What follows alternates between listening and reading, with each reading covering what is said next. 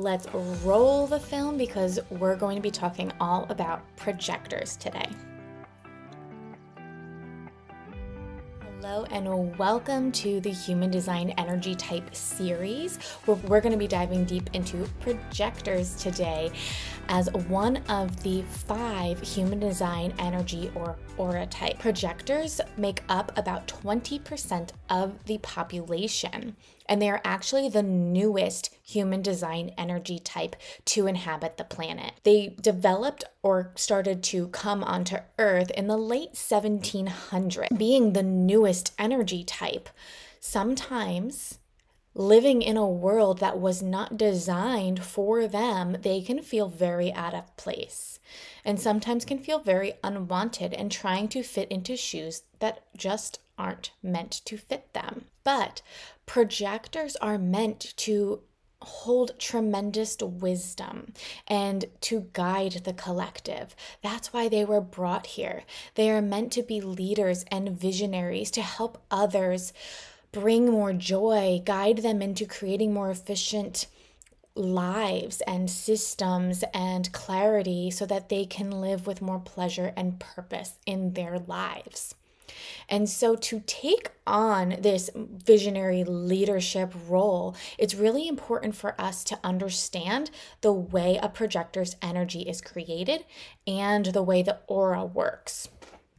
So let's bring up my little body graph here. So a projector is someone who does not have their sacral center defined, and that would be here. So this center on a projector would be white, and this is their sacral center, meaning that they are a non-energy being. They do not produce their own energy. Instead, they gain energy from the people around them and the environment that they are in. And to also be a projector, they can't have a motor, which would be the root, the sacral, the ego, heart, or will center, it goes by all 3 names, or the emotional solar plexus, connected in any way, shape, or form to the throat center. Because if that were true, then the energy type would actually be a manifester. So a projector is somebody with no sacral defined, so it's white, and it doesn't have a motor, one of these 4 centers here, connected to the throat center. So that's the technical energy of a projector. And now let's talk a little bit about the aura. So the aura of a projector, even though it surrounds them just like any other person's aura would surround them, it actually is cone-shaped coming off of this center right here, the G center. The G center is our magnetic monopole, and it is such a powerful and magnetic center. You can learn more about the G center in my G center video. However, the cone of a projector's aura comes off of this center, and this is what makes the projector's aura so powerful and penetrating. What this cone can do is that it actually can penetrate other people's auras. And this is what gives projectors the ability to see other people so clearly. It gives them the ability to see how people's lives can be more efficient, how to guide them towards their purpose, how to support them and help them get tasks done. And this goes for systems and organizations as well. It's not just a one-on-one situation. However, the most important thing to remember here is that there is a caveat with this penetrating auras. And we need to remember this. It's very similar to other things that we say. We don't want to penetrate without permission. Remember that. So this is where the projector's strategy comes in. The projector's strategy is to wait for the invitation, because if a projector is penetrating somebody's aura who does not want their guidance, who does not want their advice or support or sight, to see them in such a real, potent, and vulnerable way, this is not going to be an energetic match, let's say, for either side.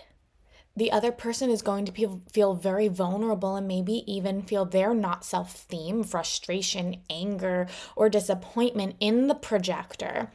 And then the projector is going to feel bitter because they're going to say, well, why don't you want my advice? I can do this for you. I can help you. I see what you need to do to have your dreams come true. Why aren't you listening to me? And they can feel a little bit more resentful. So the strategy is to wait for an invitation. So this means that when somebody sees the projector and sees how much knowledge and wisdom that this person holds and how they can help them towards their goals, towards their dreams, towards their purpose, they will then ask the projector to help them. And then the projector will use their authority, whatever it may be, to then decide whether or not to make this energetic exchange. Because not all invitations are good invitations for the projector. And the projector gets to decide what is a good invitation for them and what is not. The projector is the one that gets to be in the power here of who gets to have access to their energy, to their sight, to their wisdom. And this is where projectors can get tricked up sometimes. They feel that they just can sit back and wait for invitations. And when no invitations come, they get bitter, they get resentful. They start feeling very down on themselves. And guess what? Bitterness is an internal thing too, where, well, why even bother? No one sees me anyway. Nobody values my insight. So why even bother? Or they might go above and beyond and push, and try to get invitations by saying, no matter what, I'm going to make this happen and I'm going to make this energetic exchange happen. And both of those will cause that not self theme of bitterness. But the power in the projector is, again, waiting for that invitation. And then you, as the projector, get to decide if it is an aligned invitation for you. Now, you don't have to wait for an invitation on eating or going out to drinks with friends or going to the food store or the coffee shop. This is more for the deeper invitations, the more intimate invitations, like client work or offer creations or romantic relationships or deeper friendships, right? We're not waiting for the invitation for every single little thing. And since you're not waiting for the invitation on every single little thing, you get to focus your energy in the in-between time on building and studying things that fascinate you. This is the projector's way of building up their repertoire.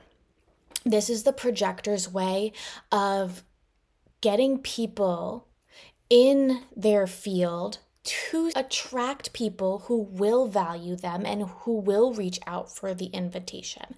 Because once a projector understands who they are, the value that they intrinsically have for themselves, and the power that they have within, and aren't waiting for the external validation of an invitation, that's actually when the invitations will come.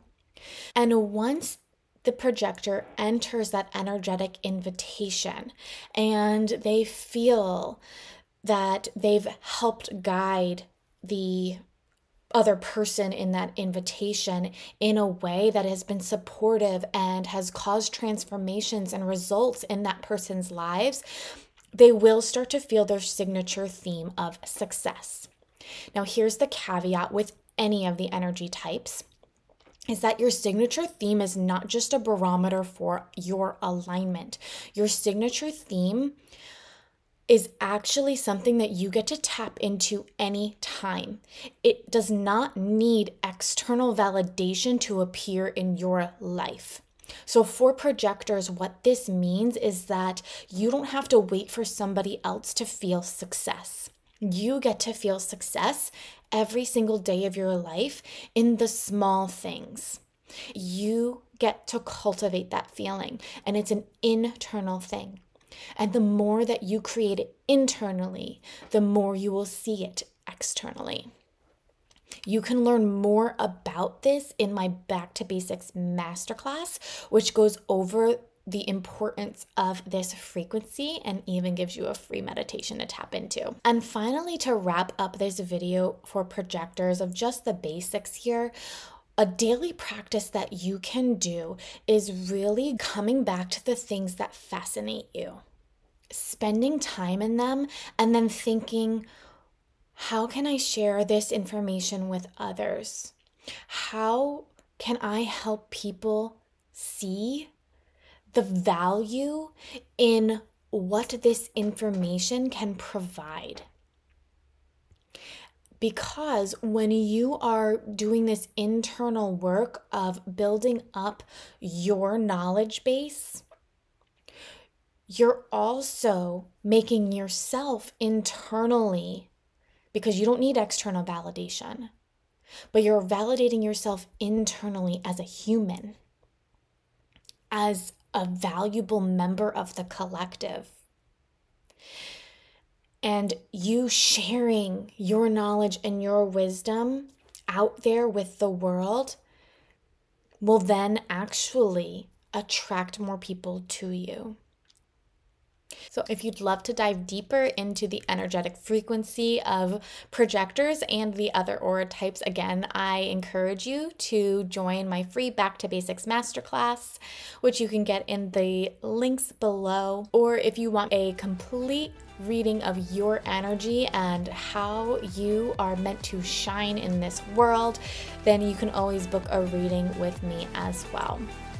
I'm so glad that you are here, and I will see you next time.